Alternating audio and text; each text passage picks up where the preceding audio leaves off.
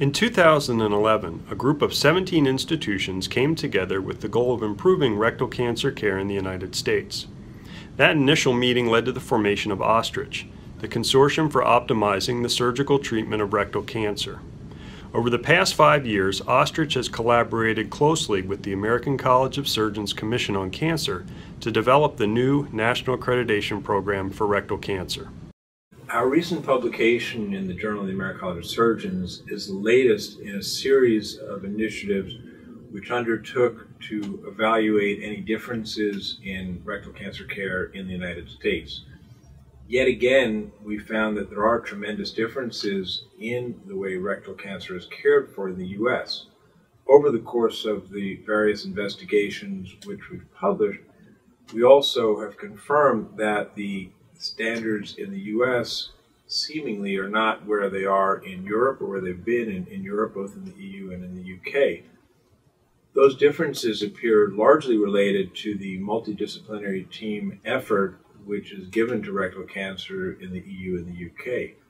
Thankfully, having identified these differences throughout the US, as well as the differences between the US and the EU and UK, we now have a National Accreditation Program for rectal cancer, which includes standards. Those published standards, when followed, should certainly allow us to offer our patients in the United States the same salutary outcomes that are seen.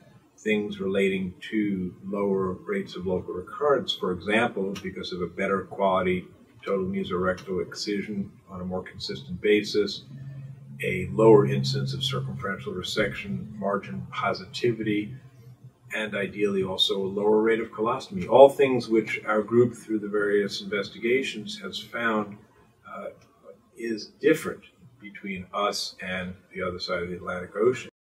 Development of the NAPRC relied heavily on the example set by a number of programs developed in Europe over the past 20 years, which have improved rectal cancer outcomes tremendously on a national level in those countries. Our collaboration with the COC was successful because Ostrich brought together all of the stakeholder societies involved in the management of rectal cancer patients under one umbrella. We were then able to interface with the Commission on Cancer to develop this comprehensive, multidisciplinary team-centered national accreditation program. Within the cancer department of the college, we have developed a number of quality improvement measures to be done at the hospitals. For monitoring this, our 1,500 programs with the Commission on Cancer, our 650 programs with the breast centers, the National Accreditation Program for breast centers, and now the recently launched National Accreditation Program for rectal cancer, we are able to measure compliance with the measures. We do internally set threshold numbers for compliance, and if those measures are not met, then there has to be documented a plan for improvement.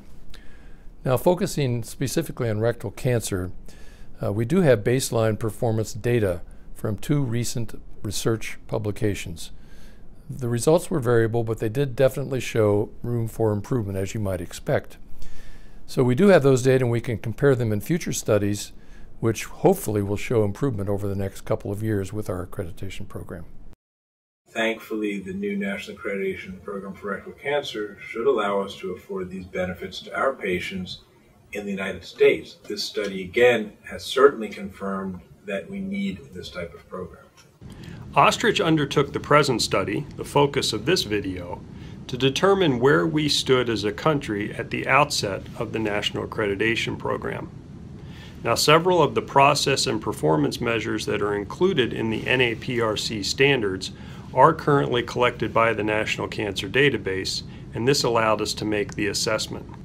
Overall, we found that only 25% of patients were meeting all of the examined process measures, and only 50% were meeting all of the examined performance measures.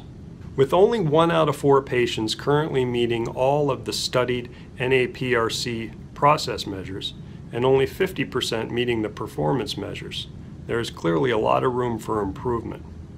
It is our hope that the NAPRC and future collaborations between the Ostrich Consortium and the American College of Surgeons Commission on Cancer will allow us to achieve our goal of improving outcomes for all U.S. rectal cancer patients.